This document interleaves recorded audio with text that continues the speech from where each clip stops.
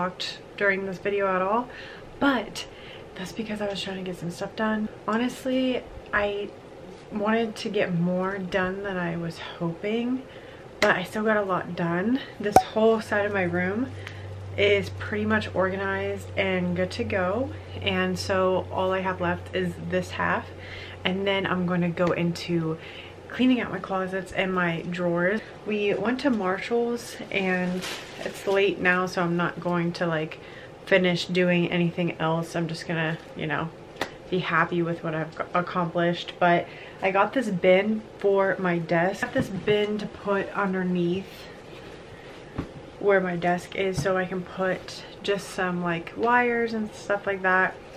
Then this was like very impulsive buy, the Guru Nanda dental water flosser.